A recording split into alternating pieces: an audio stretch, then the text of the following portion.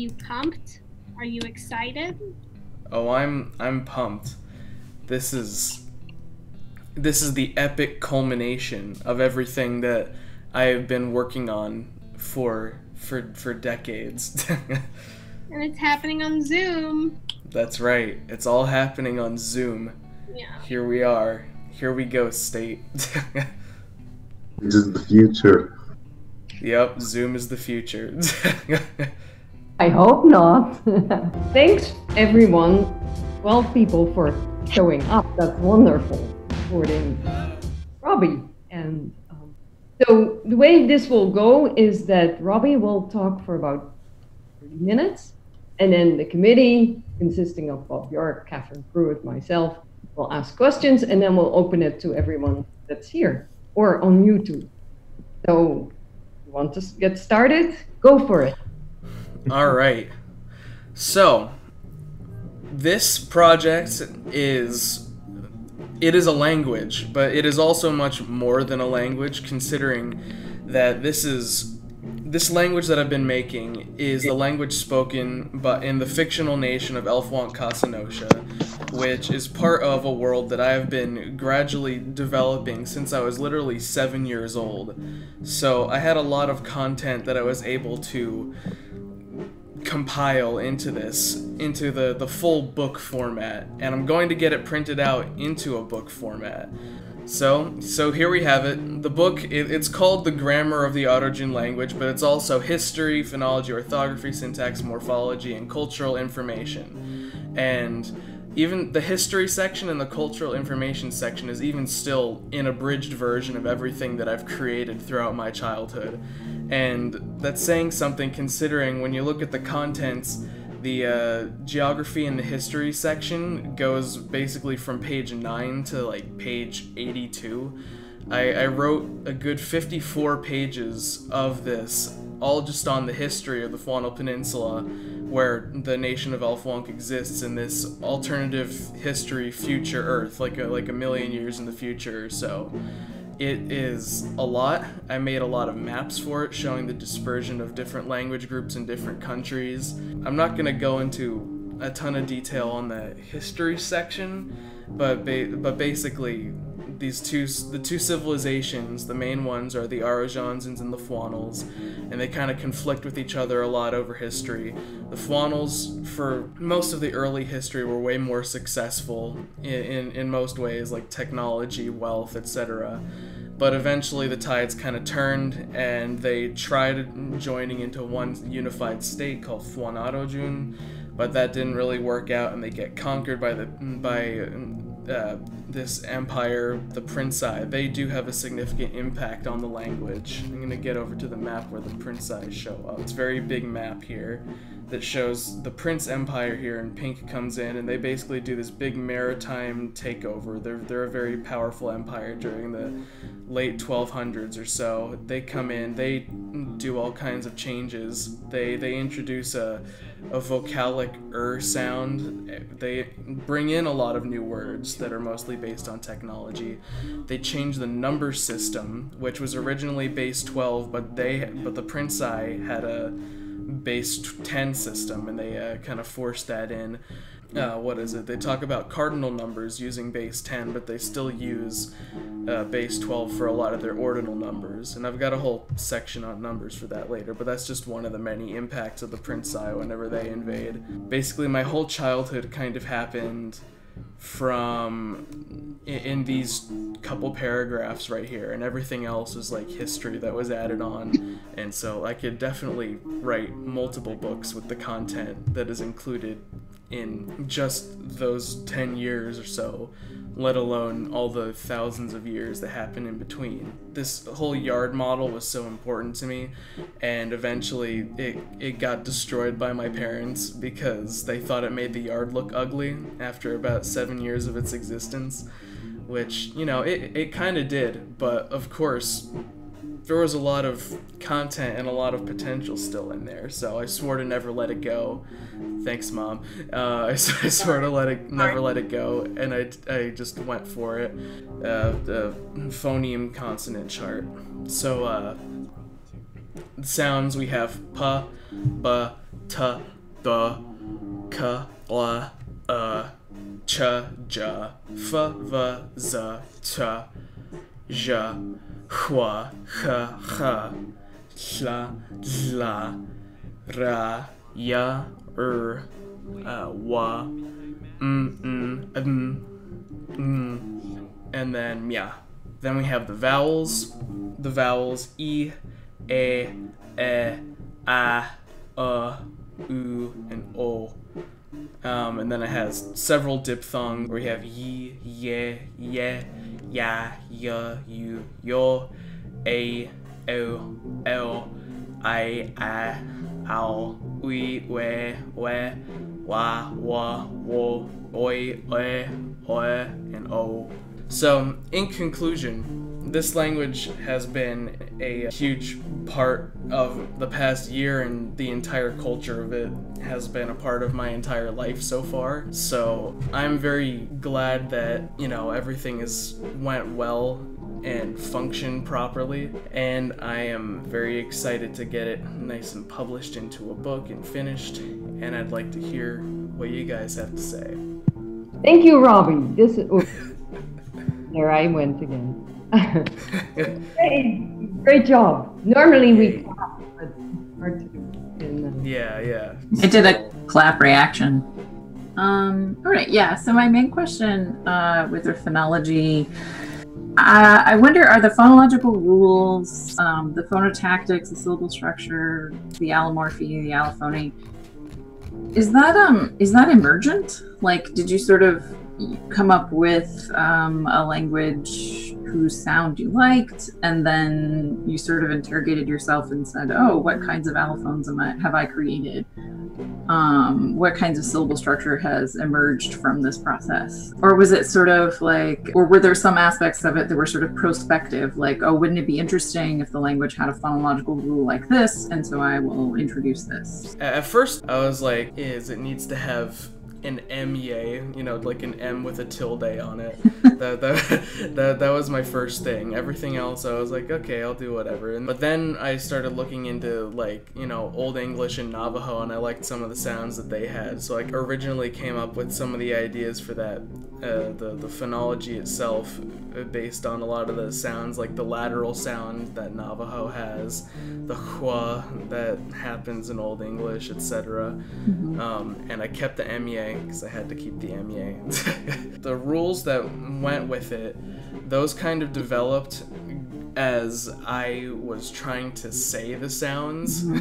I was listening to myself because I was making all those the scene translations from TV shows and stuff, and I was listening to all those sounds that were happening, and I was saying, like, okay, I'm hearing how I'm actually coming out with these sounds that I've written down.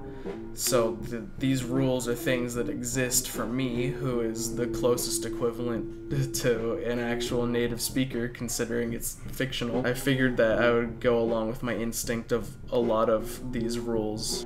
Dogs survived with human DNA, and they eventually, over the period of 1 million years, evolved into sort of quasi-humans.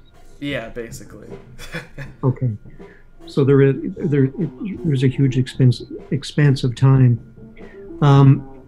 If you were able to plug this into a existing language tree, what language tree would that be? But whenever I was thinking of how the tree would diverge and stuff, I was definitely inspired by, like, you know, how Indo-European developed and split off into its branches. Okay. You talk about pronoun tense? Yeah, basically every at the end of every sentence where the subject is held, there's one word that contains the tense and the person who is doing the action. What is it? So we have ya, ka, wa, ye, ke, we, yao, kao, wow, yaik, ai, wai, yok, o, wo, also yok, o, wo, ya, kea, wea, yo, kio, wio, yo, kio, wio, yu, ku, wu, and yue, kue, we. So if you have pronouns marked for tense, then you don't need to mark the verb in the sentence for tense? Yeah, there's no tense marking in any of the verbs. Okay, so that's a distinguishing characteristic. Yeah, definitely. That. Okay, you have conditionality, and later on you have indicativity. So would Yeah. you say that both of those are kind of more mood-like? Language to me seems like a key, the mood and the aspect, which you usually think of a language. Is it a tense or a mood or an aspect language? So could you say a little bit more about that, how you've chosen these 1, 2, 3, 4, 5 categories? In this example word right here that's on the screen, we have nya koem yehi, where we have nya as a separate word, where nya and ru are both, they're definitely both more, the moods, right? But I just called it conditionality because it's something that's uncertain. Like, you don't know, even if you're commanding someone to do something, you don't know whether that thing's gonna happen or not. So. But that's what mood does. Mood says, is it real or not? Yeah, exactly. So I think maybe you could do 1 is mood, and then 4 could be aspect with the imperfect. But there isn't very much imperfectivity. You've just sort of modeled that a bit on English and possibly on Spanish, I think. Yeah, that is definitely inspired on Spanish a little bit. Right, that's just a comment about the typology of your language. Yes. Yeah, that's definitely true. That imperfect in quotation marks, that's definitely inspired by how Spanish works with its with like superaba or something like that. Yeah, and then the he could also be schla or nothing or chai, depending on whether it's certain, uncertain, or something surprising that has actually happened in reality. I think, yeah, I have that, and I have that written as verity, and I like that word verity. I don't know if there's a more... Actually, polarity is probably the better term, but you can use verity here. All right, cool. So, dear audience, who would like to ask the first question? So I don't know if I just missed this or not, but I was wondering how tone factors into the language and maybe how that affects the music system. So just like, for instance, in English, we have tones that don't define words, but they do define like how, like I'm not a linguist, but like, whether it's a question or an answer, things like that. Oh yeah. Well, we have in ojun we have question, the little question ending that goes on the tense auxiliary. We have if it's a question, you'll end the sentence with chai, and that chai will have the emphasis in that syllable. So they'll say, like, if you wanted to say, "What are you talking about?" you say "Hakabana ye chai." So that chai will definitely get a lot of the emphasis, of way more than the yeah that comes before it. Relating to the music though, I made a couple songs in ojun, and one of them is on the channel. And in it, there's a few times where questions are mentioned, and I make sure that the chai is on one of the more stressed beats in the song. Thank you. I have a quick question. Yeah?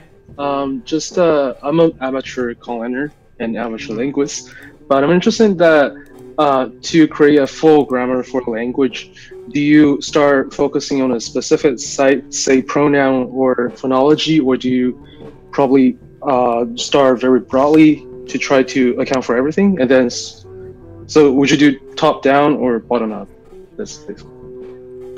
Well, considering this has happened over a long course of time for me, I kind of started out taking it from a few different angles.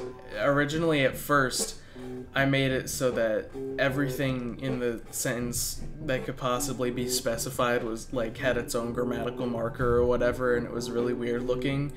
So I tried starting it from the bottom up. I would probably recommend starting top down. Like, start by saying, like, okay, it's verb, object, subject, and then think of, okay, where do the adverbial phrases go? Where do the adjectives go? Etc. Is the word order super important, or is it synthetic? Like, I think after all the stress that I put myself through, I would recommend going from like a top-down approach. Okay, thank you. Yeah. Emily has a question, I think. Yeah? Hello. Sorry. So once again, I'm not a linguist. I'm a Conlanger. But my question is, what kind of what's the word?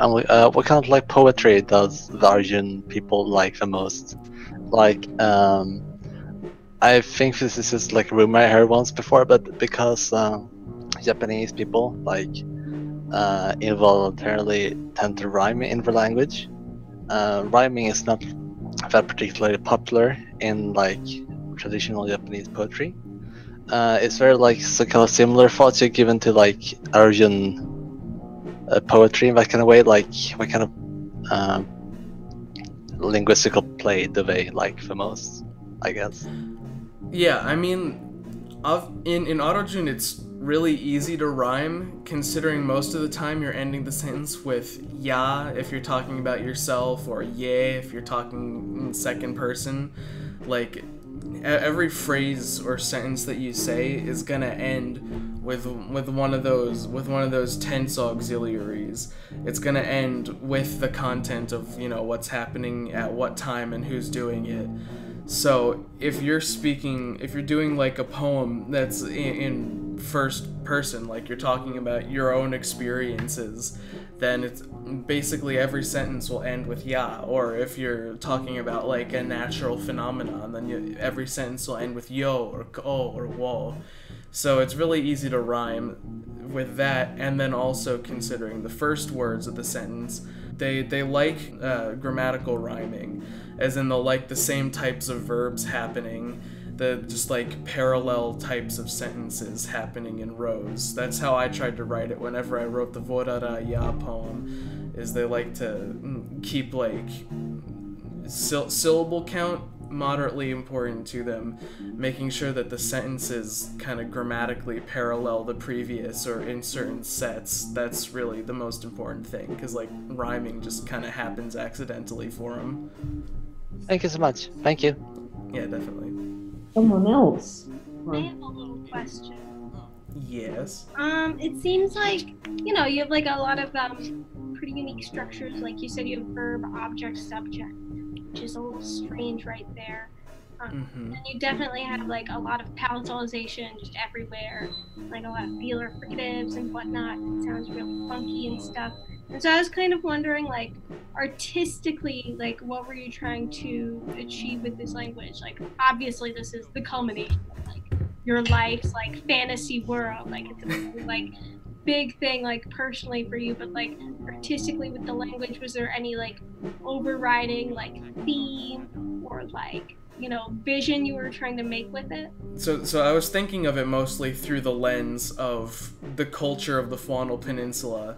The culture of the 1200s had the technology and the interconnectedness of like the 1950s. That's kind of like the vibe that it was going for. So I wanted the language to kind of reflect that in a way that there's some aspects of it that sound really smooth that you can make slang out of really easily, so that people can have like quick conversations and make puns and make jokes and stuff really easily. Like, how do I make it so that they can quickly create slang and have a good time with their words and do wordplay and stuff, while also like preserving like a certain kind of intensity that they would need to still be like a warfare related people. So I was going to ask, with this process, the whole process of making this language, what was the most disappointing event that happened, and how did you go around that? I would say probably like the most disappointing thing was kind of like right from the start, because I'd already created all these names for locations and characters and stuff over the course of my childhood, but these names, a lot of the names sounded quite Englishy. They were very English names, and a lot of like their original spellings were spellings that only an English speaker who was 7 years old would make. So I knew whenever I was creating it right from the start that I wouldn't be able to call it just literally just Elfwon Casanosha. It ended up becoming Eslefon Casanosia to fit in with the actual phonology. But some of them it was a bit harder of a transition, but it definitely all works beautifully with the aesthetics of it now. It's still just weird to think about, considering I've called a lot of the names that I would call them in English through my childhood had like L's in them, and there's no la in ojun. It has to be replaced with like a wa or a shla, depending on what part of the word it's in. Yeah, so that was definitely the most disappointing part, but I'm pretty much over it now. I like it. Well, we're glad you're over it. Thank you so much. You did a wonderful job explaining everything in your presentation, but also in the question. So what we'll do now is excuse you and the audience. So if the audience and you could get off at the moment. And thank you, audience. That was wonderful. So many of you coming to enjoy what Robbie had to say. And now the committee will actually deliberate a little bit, and then I'll email you, Robbie, when you should come back in. Does that sound okay? Sounds good. Thank you. Thank all of you, thank you all for watching. Good times. Alright. That went pretty well. But we did it. And that's a pretty long recording. But honestly, because this is like the finale, I don't really care how many views it gets. I just, it's gonna be on there. This is Nga signing off. Ojun pretty much done. I'm still gonna do some things with it, but you know. Alright, goodbye.